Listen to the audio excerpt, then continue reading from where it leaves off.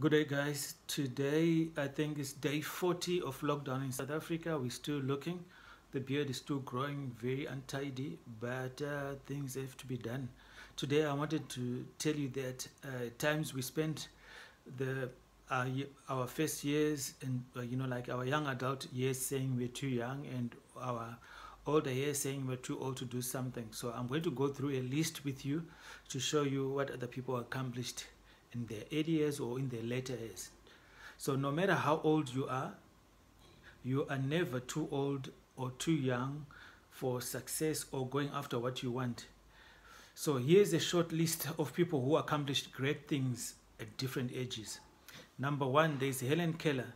At the age of 19 months, she became deaf and blind, but that didn't stop her. She was the first deaf and blind person to earn a Bachelor of Arts degree. And then number two, Mozart was already competent on keyboard and violin. He composed from the age of 5. Number three, Shirley Temple was 6 when she became a movie star on Bright Eyes. Number 4, Anne Frank was 12 when she wrote The Diary of Anne Frank. Number 5, Magnus Carlsen became a chess grandmaster at the age of 13. So you can't say you're too young or you're too old. And then Nadia Comăneci was a gymnast from Romania that scored 7 perfect, 10.0 and won 3 gold medals at the Olympics at the age of 14. Tenzin Gyatso was formally recognized as the 14th Dalai Lama in November 1950 at the age of 15. Pele, a soccer superstar, was 17 years old when he won the World Cup in 1958 with Brazil. And then Elvis was a superstar by the age of 19. John Lennon was 20 years and Paul McCartney was 18 when the Beatles had their first concert in 1961. And then Jesse Owens was 22 when he won 4 gold medals in Berlin in 1936. Number 12, Beethoven was a piano virtuoso by age 23. Isaac Newton wrote Philosophia Naturalis Principia Mathematica at age 24. Roger Bannister was 25 when he broke the 4-minute mile record. Albert Einstein was 26 when he wrote the theory of relativity. Lance E. Armstrong was 27 when he won the Tour de France.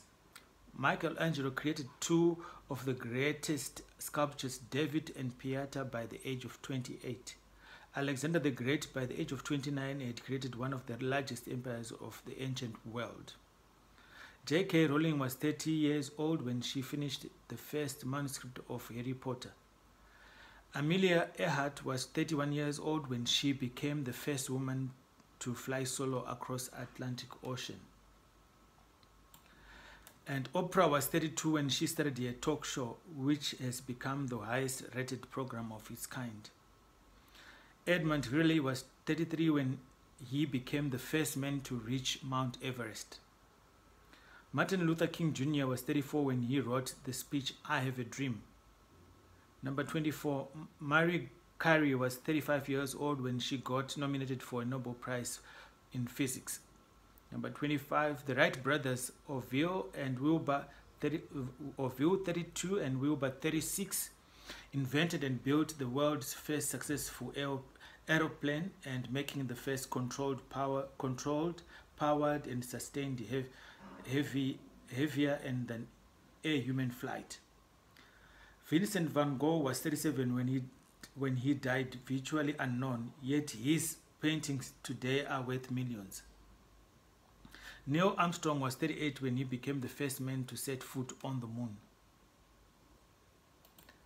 And then that's number 27. Number 28, Mark Twain was 40 when he wrote The Adventures of Tom Sawyer, and 49 years old when he wrote Adventures of Huckleberry Finn. Number 29, Christopher Columbus was 41 when he discovered the Americas. Number 30, Rosa Parks was 42 when she refused to obey the bus driver's order to give up a seat to make room for a white passenger. Number 31, John F. Kennedy was 43 years old when he became President of the United States. And number 32, Henry Ford was 45 when the Ford T came out.